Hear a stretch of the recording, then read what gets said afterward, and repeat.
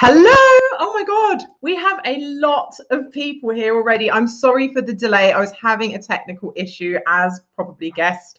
It wasn't you working on my Internet Explorer, so I had to go old school and use Chrome. So hi everyone, we're finally here. And I am going to be welcoming the most amazing Andy Foote. A lot of you will be here, especially for him, because we know what a legend he is. So without further ado, let's crack on with my second ever LinkedIn Live, allowing for technical hitches, and invite the legendary Andy Foote into the stream. Hello! It's nice face to face with you. Hello, the lovely Leah. How are you, my dear? I'm very good. I have missed your voice, I have to say. I have missed speaking to you. So for anybody that doesn't know and didn't hear us, we used to go onto Clubhouse. What? Used to being the operative word. We used to spend every morning pretty much together on Clubhouse, didn't we? Your morning, my lunchtime. Clubhouse was a thing. Yes, it was. Yeah, it was a bit of a flash in the pan, wasn't it? 3 months of absolute addiction and then cold turkey, pretty much. Fully immersed. It was immersion therapy for me, certainly, because I wanted to thoroughly understand what was going on and how it worked. And then curious as well, as usual. What's that? Always curious. Yeah, curious AF. That's right. there's the lovely Ariel Lee. So yes, I mean that was, that's where we met fantastic people like yourself and Ariel and Liam and Joel and Joel, other folks, yes. and Donnie swearing Donnie with his goats. Yeah, well, so I mean, I do miss the crew. I do miss it, and I do pop into Clubhouse a little bit here and there, but I just lost so much of my life to it. I just found that I was ignoring other things going on in my life because I was finding, and I was learning a lot. I did enjoy it, but it did become very samey, didn't it? However, it did bring into my life a group of other people who were very passionate about LinkedIn, like yourself, and I was aware of you before we started on Clubhouse, but I wouldn't say that we developed any kind of a friendship. I just saw your content around sometimes and it was quite interesting. If I'm completely honest, I didn't think you'd want to know me. I thought you'd just, oh God, another one of these flash in the pan, fancy influencers that gets popular quick, she'll be gone in 6 months. Because you're very serious about, and I say serious in a loose terms, you're a very light-hearted, fun kind of person, but you're the way you work with LinkedIn, you're very tactical, very strategic. There's a lot of you're very curious about all the stats and the data, and I obviously that's very intrinsically in you to be that curious. And I'm very much just like heart-led, like being silly and fun and just following my gut instincts. So we're quite different. But well, I mean, you say that I do a lot by gut too.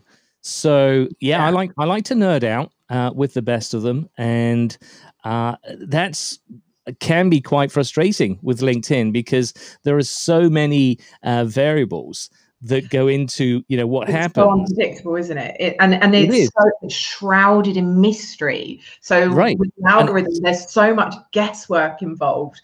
And we're all quite going off of our own experience, which can be very different for each other. I know there have been times in Clubhouse when we've been giving advice and your experience of things has been vastly different to my experience of things. So it's quite hard sometimes to give people proper advice.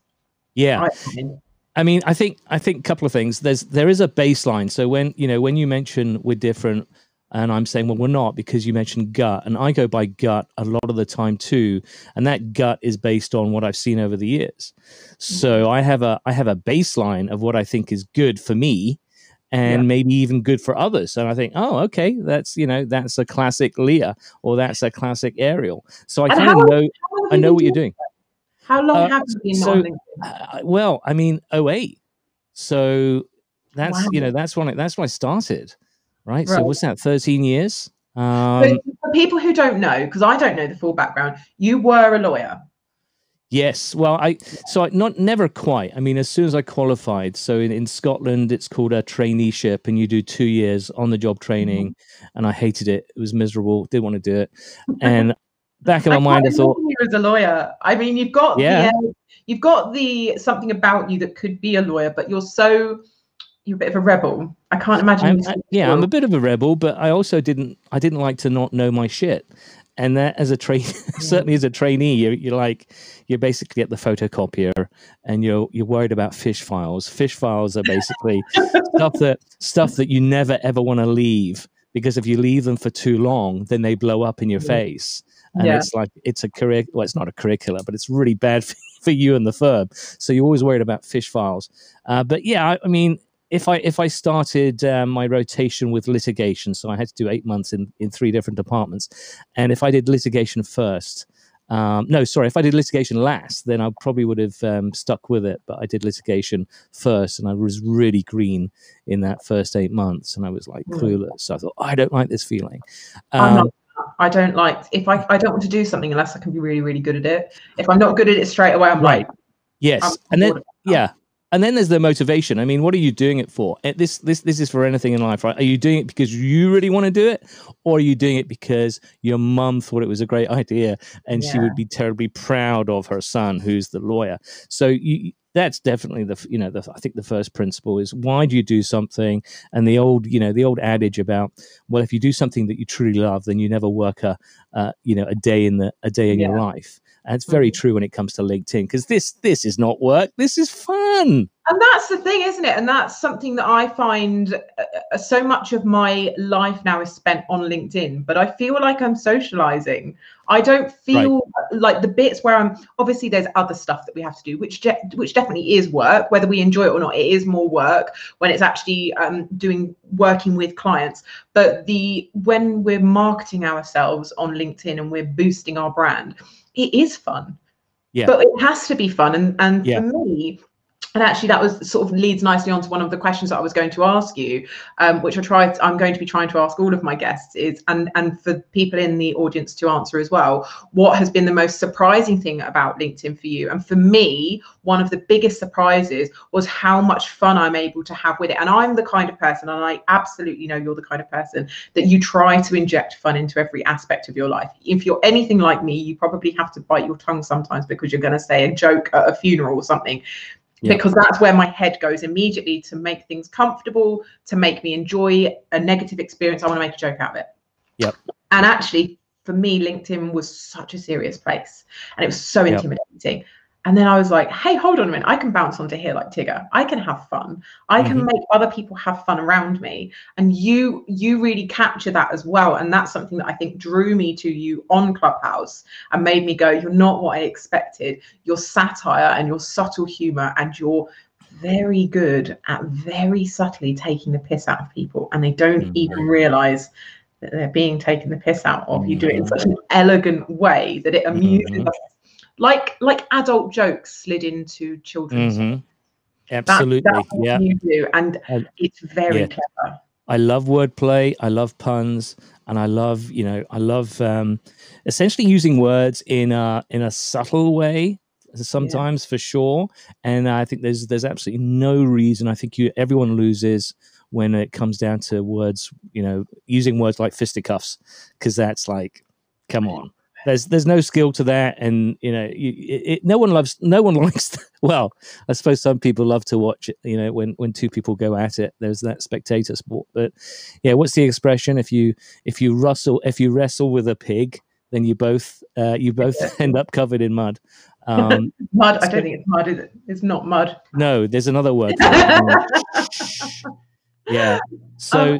No, I mean, I saw you do your thing before Clubhouse. I thought, wow, she's got it. She understands exactly how to work this thing called LinkedIn, and by work it, I mean in a way that suits you, that people go, yeah, I've got it. I understand what she does and what she stands for, and it's confidence. It's understanding, your own presence, the power of your brand, all of that good stuff. And people just do not gravitate towards folks who are being phony, or are trying too hard. Sometimes you either got it or you don't, unfortunately. One of the things I've really noticed recently, I don't know if it's the same for you, there has been a real trend towards this sort of phony influencers, whoever's writing these elaborate stories, and we all go.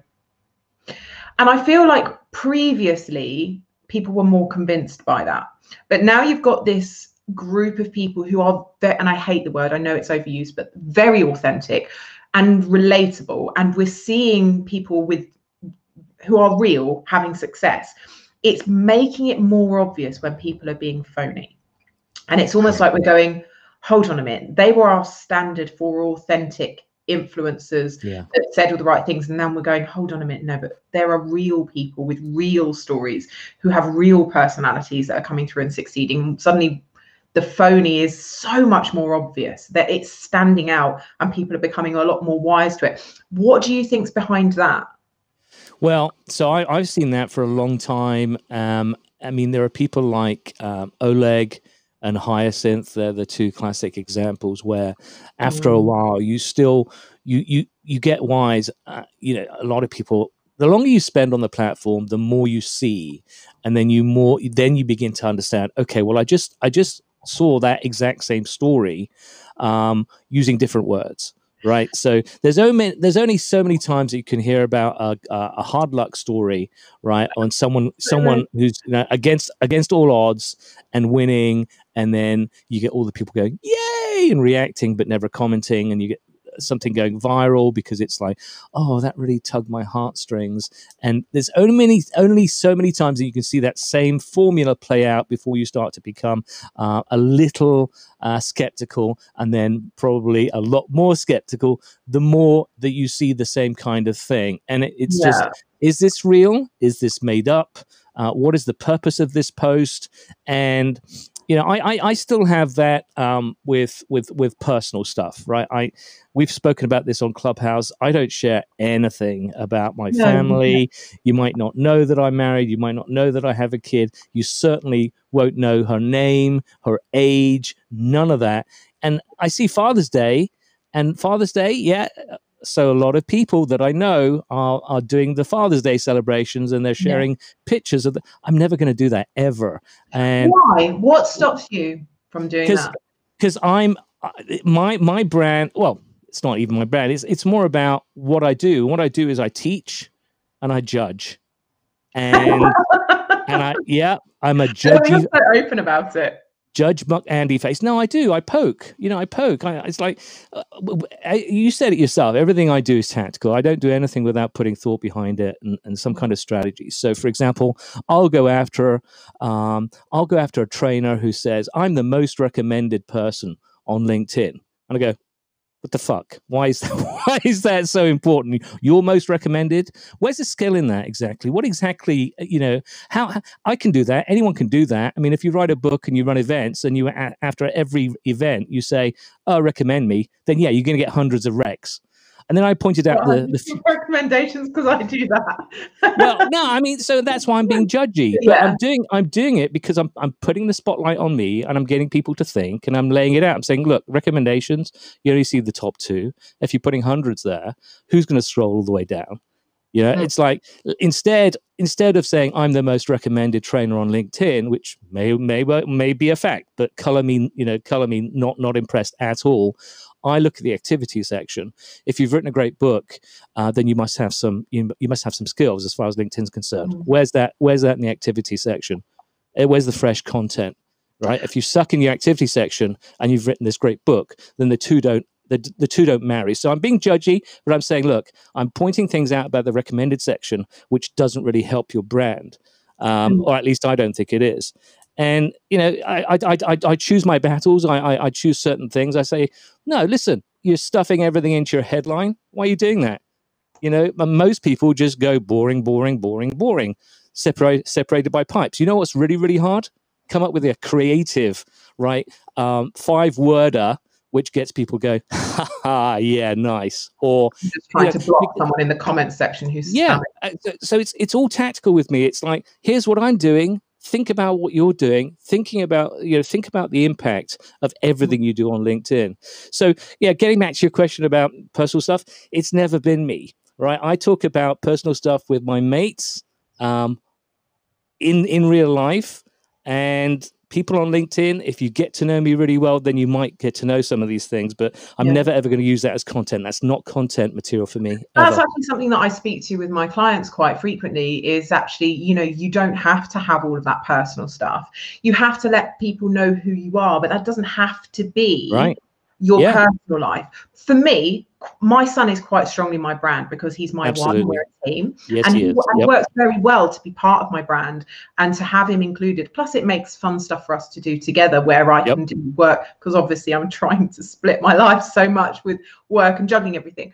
But people see me being really open and they assume that I'm telling everybody everything. Right. But actually, I never speak about my family beyond my son and the loss of my dad. I don't speak or post pictures of my sister's children and my life as an aunt. I really don't talk ever about any kind of relationships that I've got. And there's a lot of my life that isn't shared on LinkedIn, but I give people enough that they feel like they know a lot about me, but not so much that I feel like my privacy is invaded or I feel like too exposed or nervous. And that's something that I walk the line quite well, I think. Sometimes I will go a little bit more vulnerable and share a little bit more personal insight if I feel it's going to help other people because of the position I'm in now. But it has to be something that I give a lot of thought to before I share things like that. So why LinkedIn, Andy? What drew you to training LinkedIn from law? Like, was there something in between that, or? Yeah, I mean, there are quite a few things between that. I mean, I was a recruiter for a long while. I worked in the lobbying biz in the UK in London for a while with the Confederation British Industry. So I was an account manager. I was sat down with CEOs and shooting this shit and saying, "Hey, so what can we do for you?" I was so I was sat next to people like Potter. Potter. It's Potter used to do he used to be in charge of Scion, which was Potter Scientific Instruments or Nothing. So Scion was a little handheld that I used to have myself, like, for years. I was a huge fan, and suddenly I'm sat next to the guy who invented the whole thing. So CBI, I met lots of interesting leaders, and it was cool to be at their level. So a lot of things before LinkedIn, and LinkedIn, coming back to talking about family, but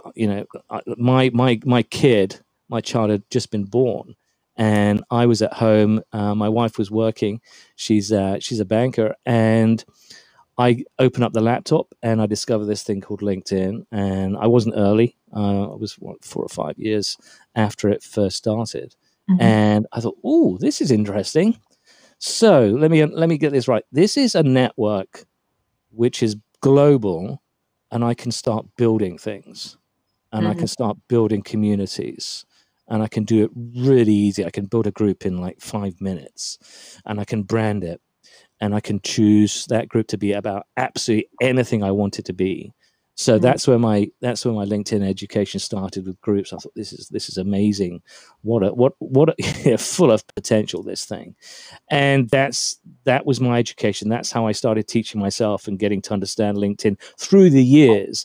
And then the other thing I used to do as a sort of second nature was take screenshots, because I thought, this is cool, I've got to capture this. This is cool, got to capture this. So I ended up with all these screenshots. And then the next logical thing for me as a writer, what's that? Your phone must be absolutely full of memories. Oh yeah, absolutely. An external database full of just the Mac has got thousands upon thousands of screenshots, which need to be organized, by the way. So I've got these screenshots, and then I love to write. Of course, I marry those, and I start writing about real life examples of great stuff that I find on LinkedIn.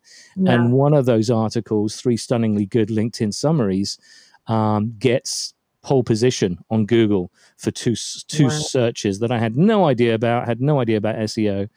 And because it was, pole position for many, many years, that little blog of mine, linkedinsites.com, blew up, and I started to get millions of visitors over the years. I thought, okay, I better keep this up. So I always wanted to, write the very best stuff that you couldn't find anywhere else about LinkedIn. And I called it, advanced LinkedIn strategies was the tagline.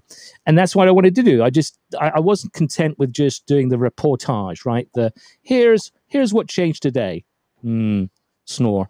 Here's why it changed today, right? So it was always about going deeper, because I felt that was the sweet spot that few people were doing back then. It was, look, really explain why this is happening, so you become a true teacher. Go ahead. And that's the biggest difference for me, actually, and something that I try to get across. And actually, I was filming with Mike Winnett and the team on Friday, doing my 60-second elevator pitch video, which I'm very excited about. And one of the things that I was trying to explain, actually, as a LinkedIn trainer, and this is in no way detrimental to other LinkedIn trainers, but the difference with what I do is I don't just show you how to do it, like what you need to do and how to do it. I explain why. The why behind it makes everything make more sense. If you don't teach the why and the impact that what you're doing has, for me especially, and because I need to hear it, I need to give that to other people. When you explain the why and you change it to real life situations, relate it to real life networking events, and they go, why wasn't I doing it that way before? Now it all makes sense, and it creates that clarity. And then when they're going forward, it all is makes so much more sense, and it's so much easier for them to implement strategies when they get why they're doing it. Exactly. It's like teaching children science experiments. You don't just show them how, you need to show them the results. You need to show them the process and the thought process and what all goes on with it. So if you don't know all the elements of the process, you're going to end up falling down because you're not understanding the point of doing it all. So I think that's one of the things that people fall down with when it comes to teaching or training at all, is just giving them a do this every day. Right. This will happen. It's like, you can give someone a fish and they'll eat for the day. But if you teach them how to fish, then of course they can obviously eat for the rest of their life. Give the listeners or watchers, I forget they're watching, not listeners, something tangible. So you create reassuringly expensive brand builder. So for you, what is the number one mistake that clients come to you with, or that you see people making when it comes to building their own brands? Right. Oh, so many. I'm not sure if there's number one. You can give us a couple. We've got well, there are lots. I mean, a lot of the time, people, certainly the people that come to me recently, are more focused on other things. I worked with this one influencer a few weeks ago, and he was huge. But he was huge on other platforms. Twitter was one of his things. And he completely neglected LinkedIn because he didn't fully understand the potential of it, but also not just the potential, the nuts and bolts. So he was pushing out, content, for example, and he was just push without really, understanding that he could have been getting traction by changing the way that he was tackling it. So little things like, not asking a question at the end of a post, or just pushing out the same kind of post instead of, not the same post necessarily, but the same kind of post again and again and again. And stuff like, not understanding how to actually go out and getting an audience that a lot of people don't realize. A lot of people don't realize that you don't sit back and you publish and then you respond and that's it. No, you can actually go out and you can start building, pulling people, proactive, not just reactive. Pulling people. Yeah. And then there's a lot of branding stuff that people, branding mistakes that people make I mentioned the headlines that I see. I don't know about you, but most of them are pretty, it's like, come on. I loved that post you did last week about the headlines, and I saw there was a couple in there and I jumped in and did suggestions, and I was like, but the suggestions I've done will create conversations. That's what it's all about. A conversation, like my profile, and I don't know about you, my cover story has my jingle in it.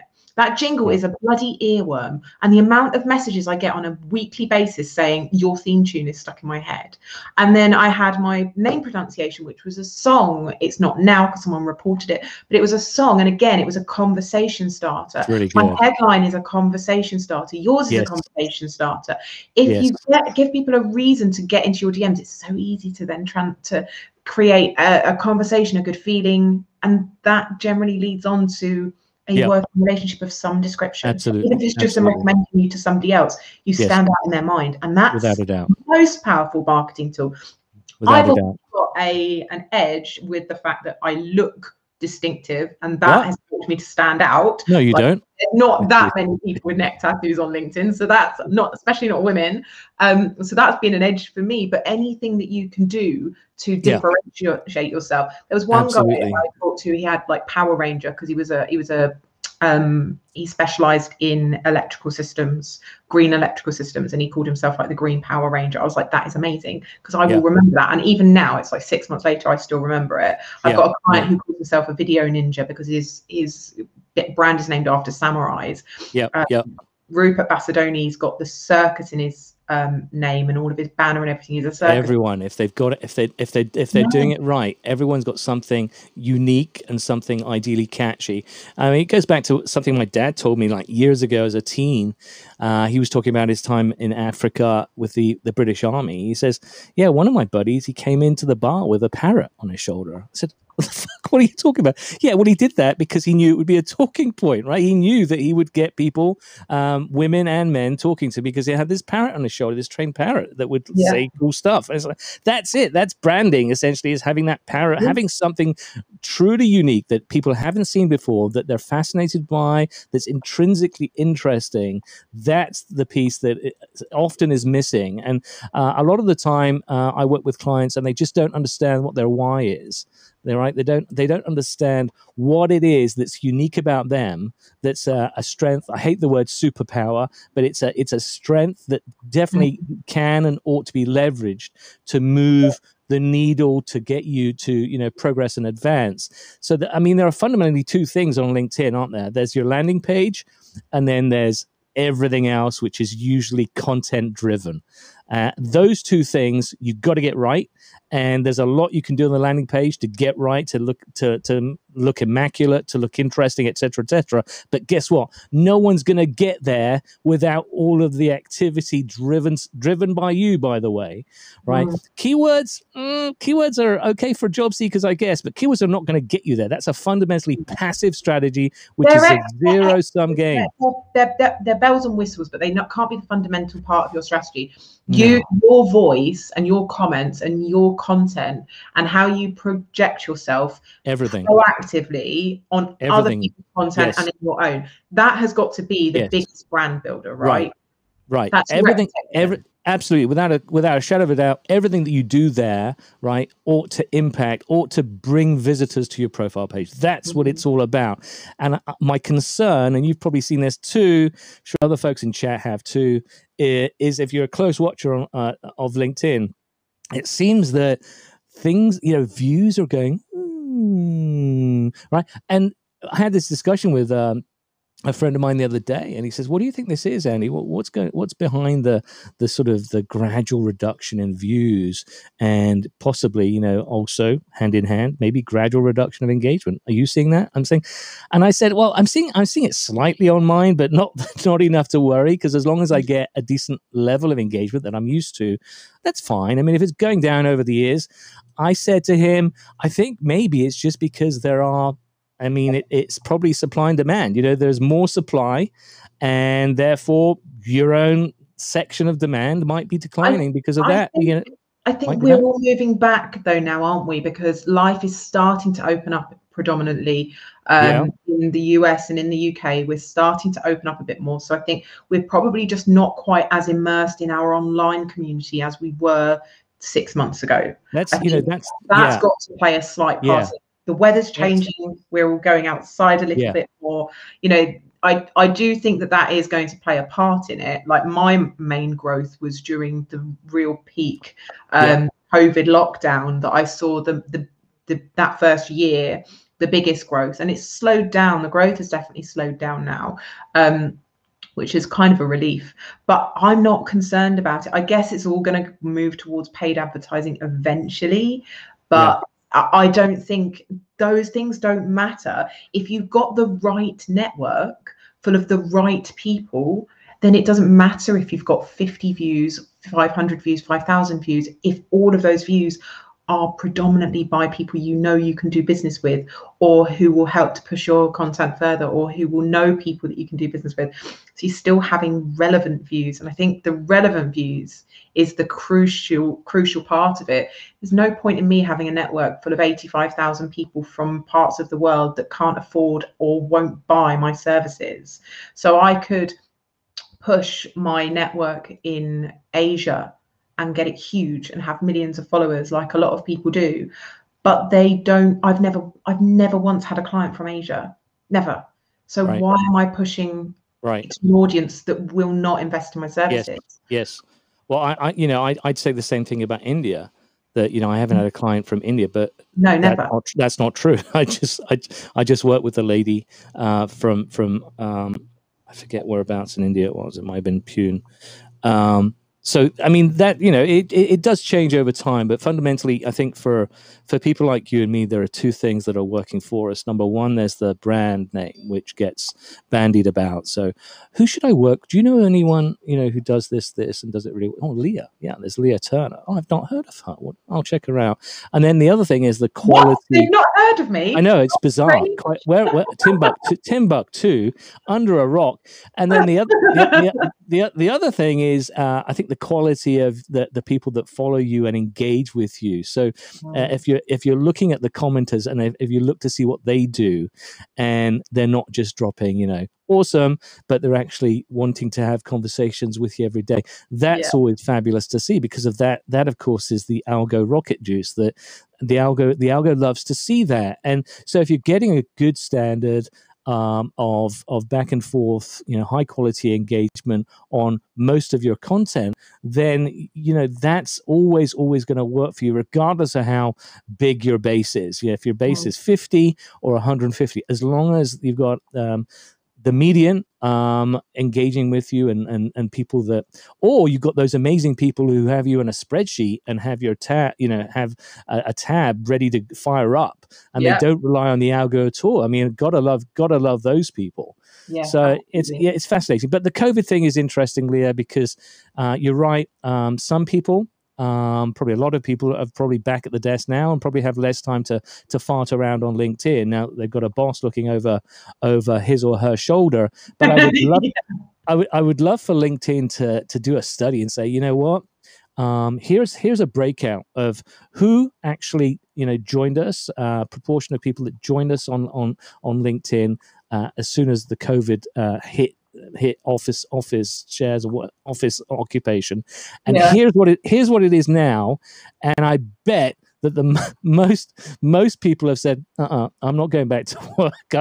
This has changed the way that I think about working. Why am I going to jump in a car, fight the traffic for 40 minutes just to get in an office and waste time with meetings? My productivity has gone sky high since I've worked at home with the kids and the dog and all of that razzmatazz. I'm sure I would love for LinkedIn to do some kind of a study on COVID, COVID during, post. And because that would truly map out what's going on in the world in terms of work from home. Firstly, I want to say hello to Daniel Disney, who is in the comment sections. Hi, Dan. Daniel. Yes, we're both big fans of Daniel as well, aren't we? So two things. You've now got LinkedIn Live as well, haven't you? Yes, I have. And are you taking your 16 questions over to LinkedIn? Yeah, I'm going to do that. I'm going to do that for sure. I've got a few ideas on that. I think it's just an interesting one for me. The only slight concern with that is I have to check the LinkedIn rules for LinkedIn Live, but it used to be that you had to do a certain program in terms of time, and 16 questions is probably 30 minutes. 30 minets at most, because longer than 30 minutes it becomes repetitive, regardless of how many different questions I have. We've still got 118 people here, and I'm about to do 16 questions with you, Andy Foote. Nice. Okay, so we'll try and go through them reasonably quickly because there's a couple of longer ones in there. Yes, I'll have to have a natter with you about Restream. A couple of things. I cannot enter a chat for the life of me. I cannot enter chat, and I cannot move it up or down. I'm on Chrome. It's the weirdest thing. Well, I just had to use. So yeah, I have used Chrome. I can see the chat, but it moves as quickly as I would like it to, and it doesn't let me feature. It doesn't let me feature comments either, and I haven't. Oh, here we go. Oh, look, we can. I've done it. There we go. Hi, Daniel. I've done it. I figured it out. I didn't realize that. Nice. Right, 16 questions. Okay. Yes. Some silly ones, serious ones. Okay. So. No. What? Yeah, I chucked in a couple. I chucked in a couple of serious ones. Oh yeah, here and there. So, first one, nice and easy. What's your favourite thing to put on toast? Such a British question. Oh, yeah. So that's a good one. You can steal these. I'll send you the list, and you can use them in your show. All right. So I'm a man of habit, a creature of habit, and for the longest time, my go-to has been cheese. Now, not soft, so spreading cheese. So in the UK, and I've been trying to get it online, but I can't. Primula. Love Primula. Right? Primula. Primula over. I don't know why they haven't, but they should. So Primula was always my thing definitely as a kid as well.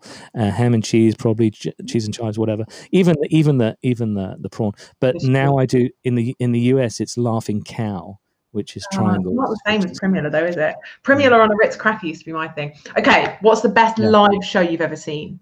Could be music, it could be live show, could be music, could be theatre. What's the best one you've ever seen?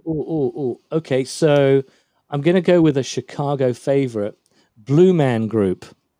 Oh, Blue Man Group. I've not seen those live. I saw them advertised in Vegas. Yes, so it's a very fun show, especially for a kid as well, because they always mix it up, and you used to. I don't know if this is still the case. You used to never be able to get a shot with them, so you could never have a selfie with a Blue Man person. And I have one, and I don't know if that's still the case. You can make it an NFT.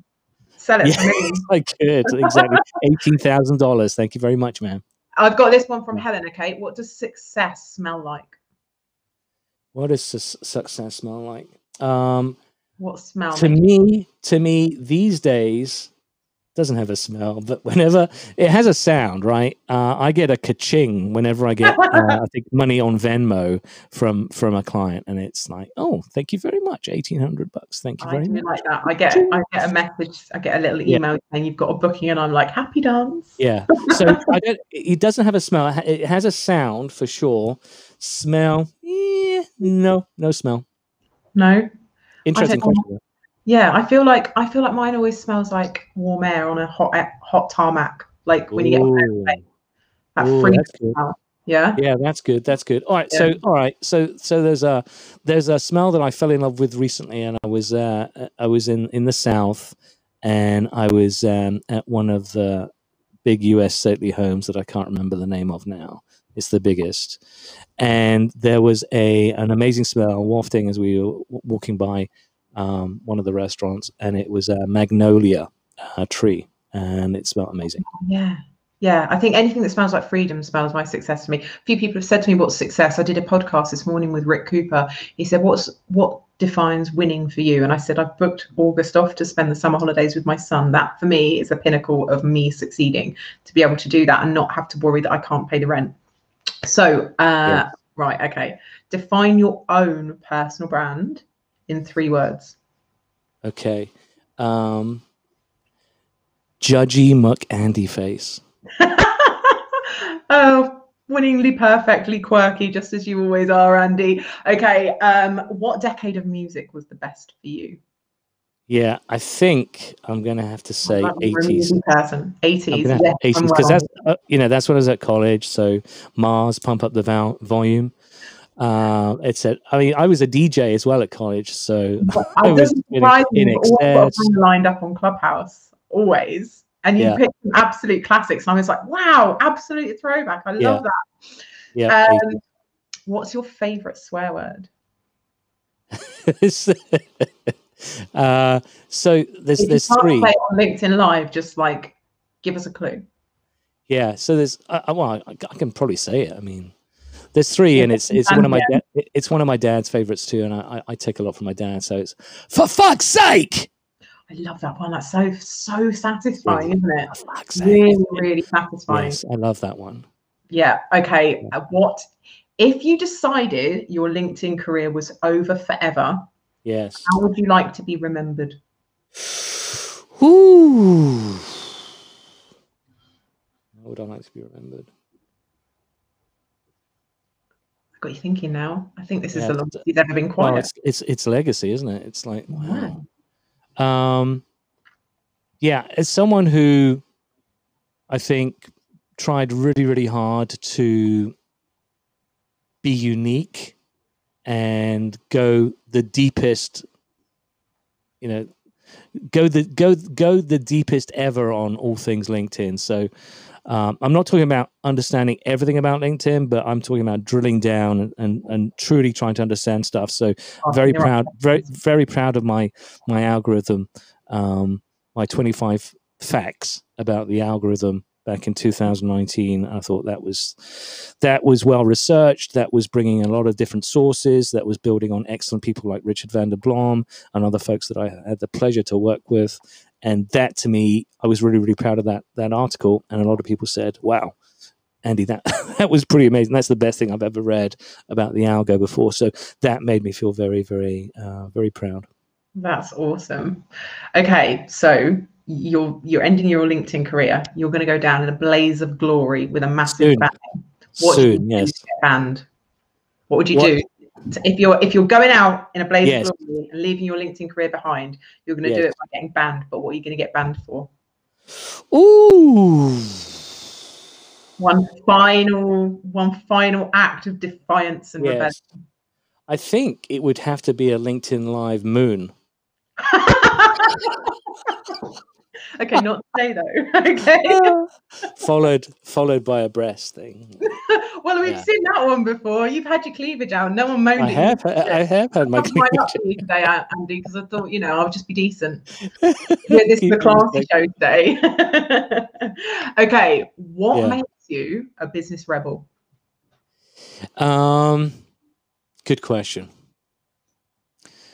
What makes me a business rebel? So, all right, if you look at my writing, I rebel all the time.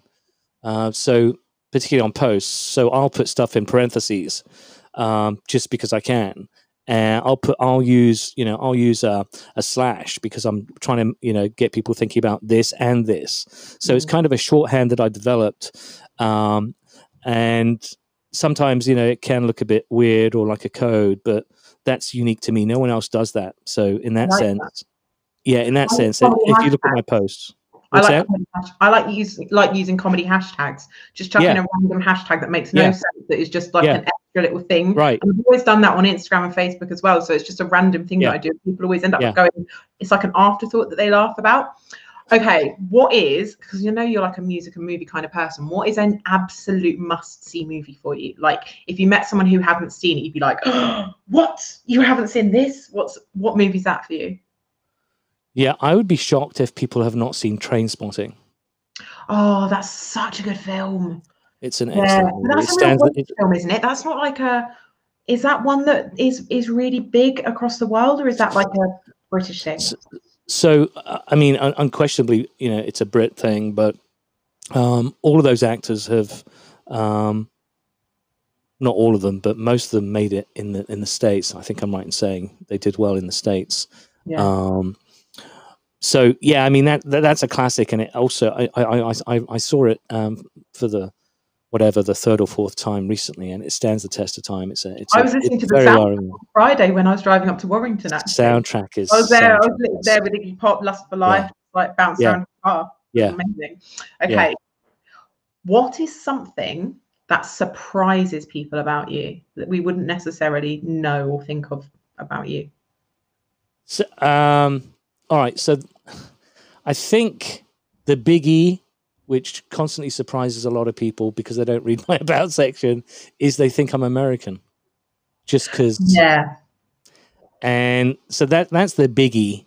I think the other thing might be that they don't understand or they don't realize how much of a laugh I like. I mean, I love comedy. I love to joke, as you know. It surprised me about you, for sure. Yeah. Definitely. I thought you were going to be very serious, and I thought the same about John Asperian. And I thought both of you were just going to think I'm a total nightmare, and that I'm just this bubbly little bimbo that's come along and gone, oh, look at me, I'm going to pretend to be a LinkedIn trainer.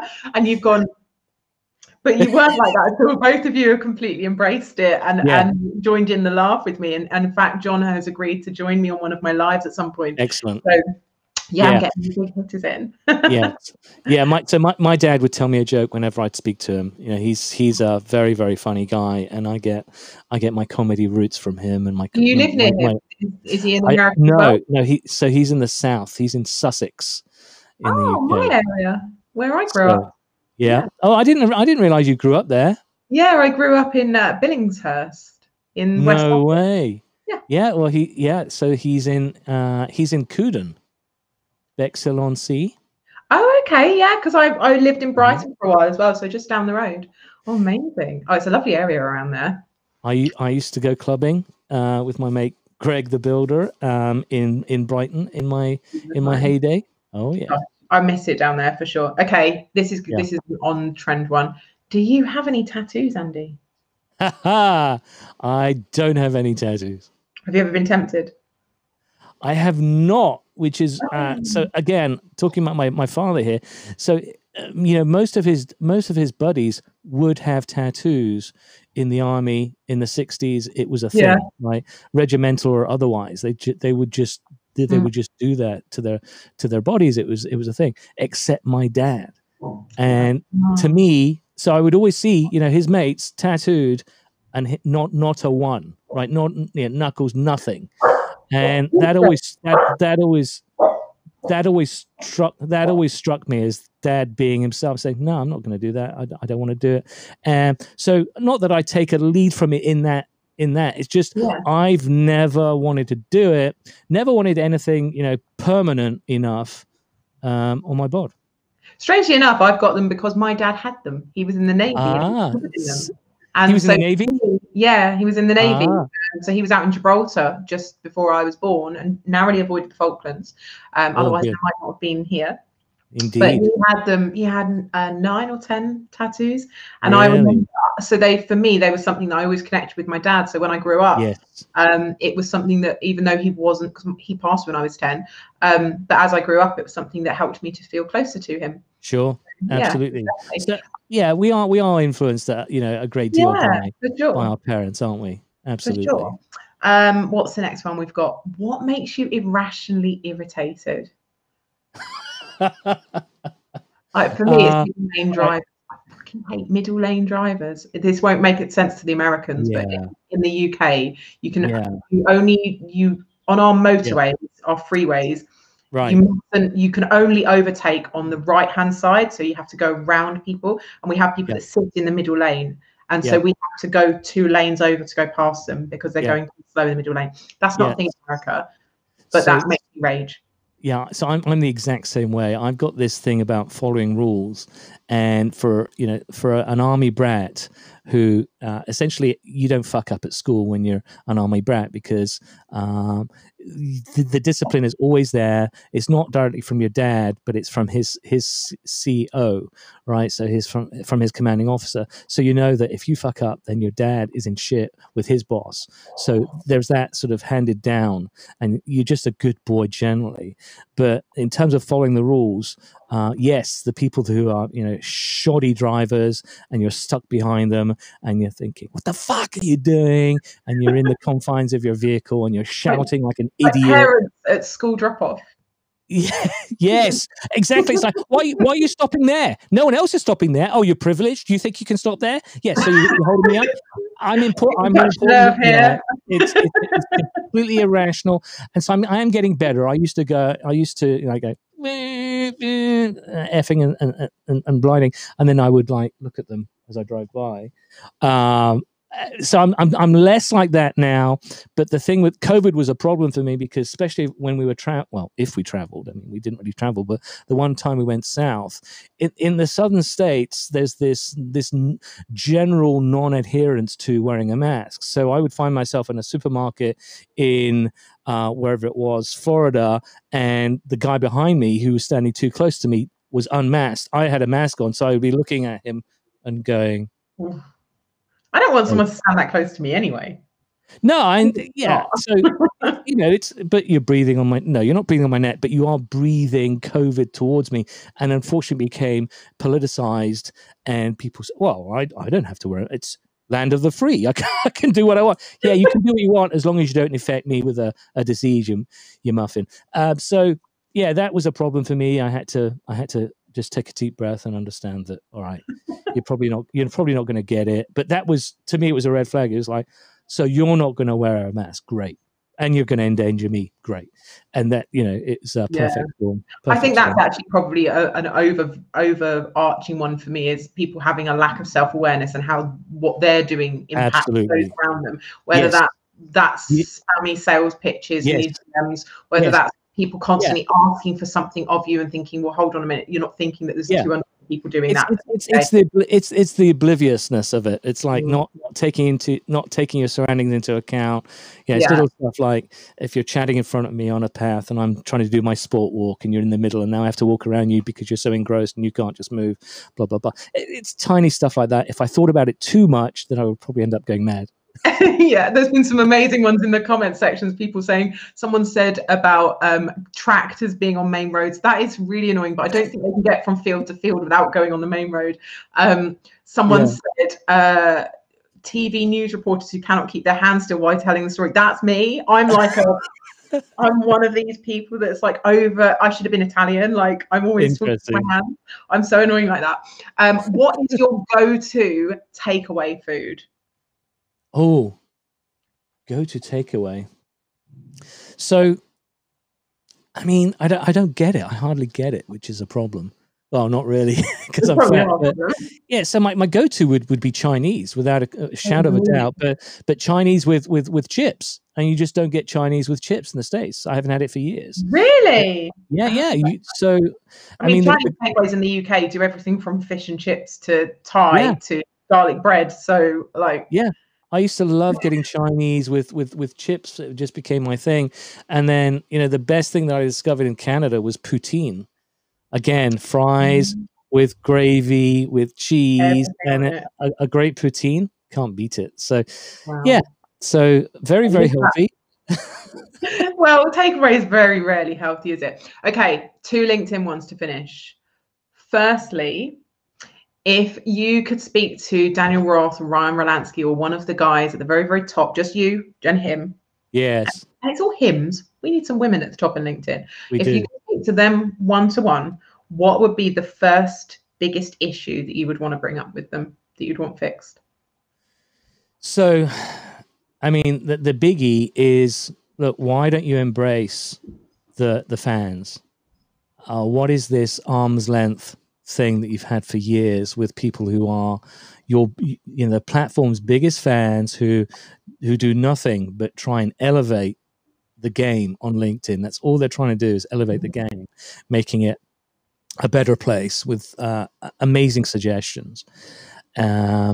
Born of experience, by the way, because we are the people that bring some of us in as consultants to say, what do people really need? What are the real problems people are facing? We are your testers. We are your beta testers, and we've been testing, and you just seem to hold us at arm's length.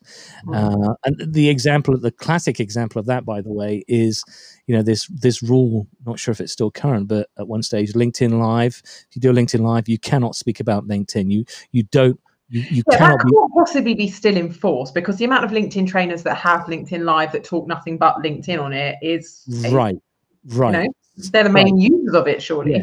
Yes. So that would be the number one. So the overarching is, look, embrace the influencers, the people that talk about LinkedIn all the time.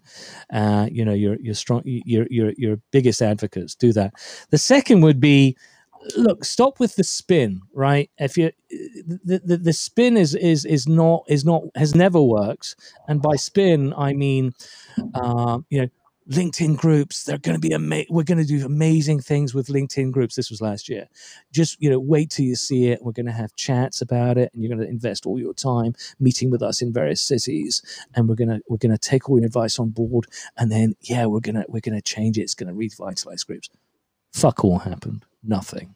I really wish that as well, for sure. They need to stop promising things that they're not delivering, and stop bringing new features until they've made the existing ones work properly, because I think that's something that they are guilty of, getting excited and creating new features like stories and creative mode, and actually the reality of what they are, nobody really understands the point. There's not enough promotion and advertising about what's the point of this, what am I supposed to use it for. I turned creative mode on and turned it straight back off again. I was like, I don't like it. I don't really get the point, so I don't even bother using it.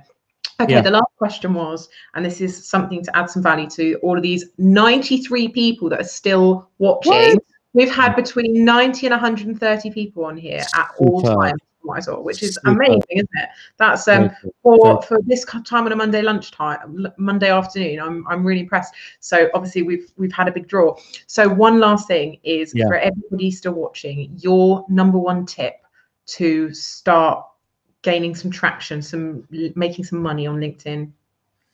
All right. So my number one tip would be to, before you do anything at all, if you're just starting out, before you do anything at all, I want you to be the best possible student of LinkedIn.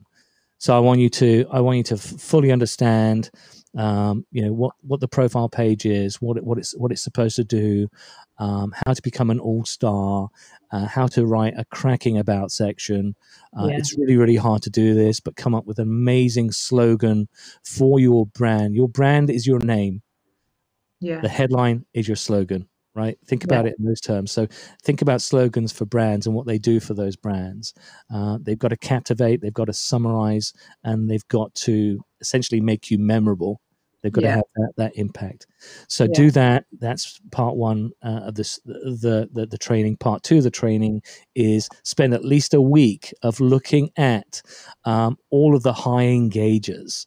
So by high engagers, I mean people like Leah Turner, right? People like Joe Lalgee, people like Ariel Lee, et cetera, et cetera. I want you to look at their stuff. I want you to understand why it's getting the high engagement that it is. So figure that out.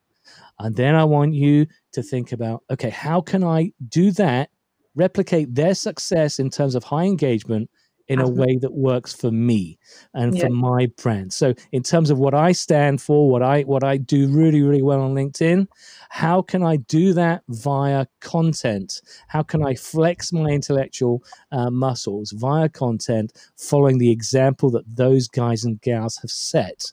That's my advice. Brilliant. Well, thank you so much, Andy. Before we say goodbye, I just want to say to everyone, if you haven't already had a look on my profile, you can see that in a couple of weeks' time, I'm going to be hosting the Ultimate LinkedIn Mastery Masterclass webinar with Daniel Disney, who is a notorious social seller. So if you haven't got a ticket and you want to find out more about it, go to my profile. You can have a look, see if you can get a ticket. We have got some left. So it'd be great if you really, really, really want to know how to sell on LinkedIn by being yourself, how to find the right clients, the right engagement, all of that stuff. It's all there. Have a look on my profile, and you can get the link. And a massive, massive, massive thank you to you, Andy. Thank you for spending Monday morning with me. It's been a great start to the week. And yeah, I'm sure I shall speak to you soon. Probably not in Clubhouse, but no, on LinkedIn.